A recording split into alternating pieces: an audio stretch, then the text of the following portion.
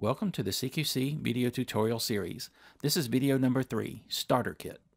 So in this video we are going to pick up where we left off, and in the previous video we had ended with the installation of CQC. So now we're going to do what we're calling the basic starter kit. We are not going to explain a lot here. We're just going to show you some very fundamental things that you can use to start playing around yourself and to do some actually useful work on your own. And we'll get into these concepts in considerably greater depth in subsequent videos, but we just want to get you something to get you started here, so instant gratification. So what we need to do is to run the administrative interface. If you go to the Start menu, there should be a Charmed Quark controller section there. Expand that out, and there should be an administrative interface option. So select that. We've not registered the product yet, so we get the nag screen. For now, just close it. And now we get the login screen, and here we need to log in using the administrative account that we created during installation. So mine was admin and testing. Now we need to set the latitude and longitude of this system, and that's so that CQC can do sunrise and sunset type calculations, which are important for various reasons. I'm just going to select a nearby city here. If you know your exact coordinates, plug them in. As it says in the text here, be careful of your signs or you'll end up on the wrong side of the world, and that will generate some very weird results. So now we are in the main administrative interface, which is set up as a tree that you can expand out in order to customize and configure CQC as desired or required. The first thing we'll almost always do is to install device drivers, since that's what CQC does. It controls devices. So we want to, here in the devices section, add a driver. We'll add more later, but for now we'll just do one. If we right click on this, and let me size this down so that you can see it, we will select Add on Server. Here you will see any CQC enabled systems where you have installed device driver support. So in this case, currently only one, since we've only installed one CQC system yet. So select that, and now we can select a driver to install. I am going to install just some device simulator drivers for this tutorial mostly, and that's so we don't really have to have any actual hardware installed.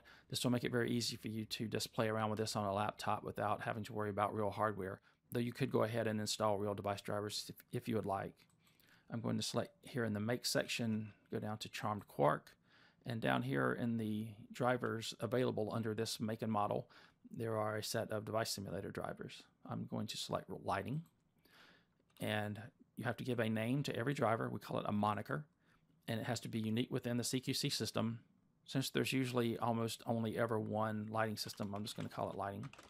You should be more creative for those types of devices where you might add others later so that you can have good distinct names for them. And then you get a summary here, which in our case is just the moniker, since that's all that these simulator drivers typically require. And hit install. And now if we expand out the list here, you can see that driver. It was initially in red because it was starting up. Once it comes online, it goes black. And now we're ready to start playing around here. So first I'll give a very whirlwind tour of what a device driver is. And this will be something that we will definitely get into in much more depth later, but for now this is just enough to get you started. If you double click the driver, you will get this, what we call a driver monitor, and it just allows you to spelunk around in the raw interface that the device driver provides.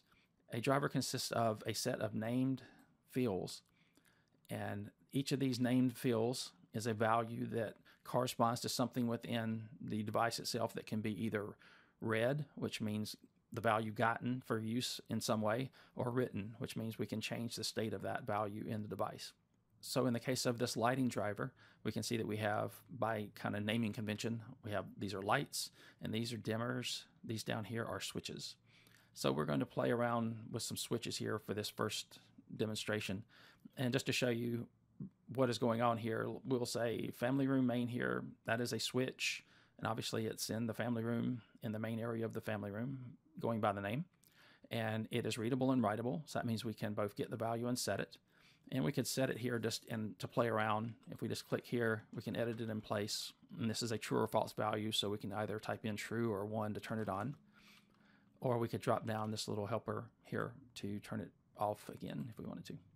So basically that operation there of reading or writing values and fields is fundamental to everything that you will do in CQC. And you can do a lot with no more than that. And that's all we're going to use today in this little demonstration. So now what we're going to do is set up a very simple touchscreen interface. And this is something that you would then be able to play around with a bit on your own before you go to the next video if you would like. So let's go to the Customize section here and Interfaces, which is where you will configure touchscreen interfaces. And then there's a section for System and a section for User. Your stuff always goes under User, which currently is empty, so if I click it, I don't get anything. So we want to create a user interface for our testing purposes here. And we generally recommend that you put all of your own content under another scope under the user section. So I'm going to right click and hit new child scope, and I'll call this mine.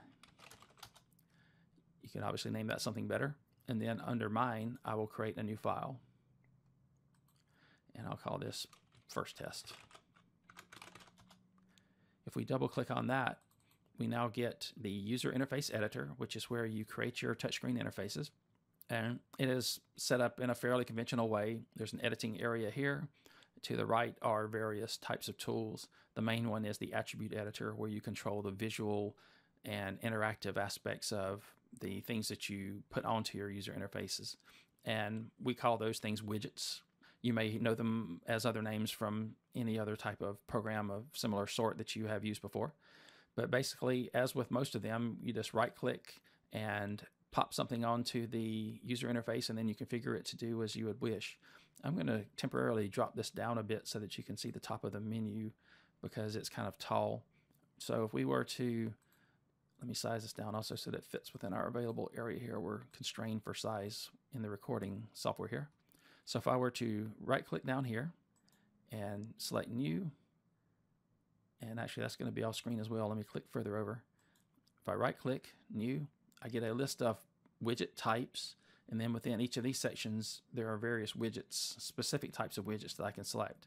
I'm going to select a command button. Now let me move it back over here again, and I will move this back up. Now from this point forward you will know that basically that's what I'm doing, although you won't be able to see the top of the menu. So now we can configure this button to do what we would like, and the first thing we'll do is to set the text to on. We're going to use this one to turn on a button. And now we also want to tell it what to do when it's clicked, and that is down here in the action section. An action is a set of commands that CQC will carry out on your behalf, and they are fundamental to CQC, so we will see this over and over again. If we click the ellipsis here to the right, this lets us edit things that are too complex to just edit in place here, as many of these other types of values are. So let's go ahead and click that, and this will get us to the action editor. And this is something that you will see everywhere because this is how you configure CQC to react to user input, to remote control input, to do things at specific times, and so forth. And what we'll do first is just create a simple command to turn a light on. So if we use the command button here, and then select devices, which is how we send commands related to devices.